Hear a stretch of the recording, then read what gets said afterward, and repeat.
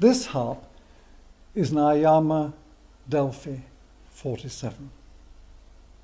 A very handsome instrument, as you can see, and comes in two finishes, walnut and maple. This one, in fact, has got some gilding, and handsome it is, but that was a special order. The instrument is very, very suitable for chamber music and the Baroque because the bass sound isn't quite as enveloping as on some of the bigger instruments. And of course, it's an instrument at professional level.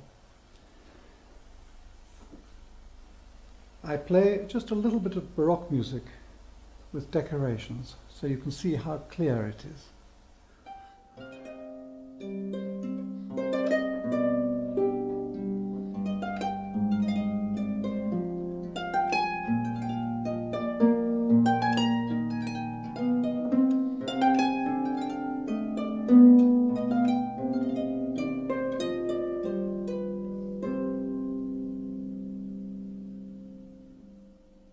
So the bass is powerful without being too overpowering, and the treble, as you can hear, is wonderfully clear.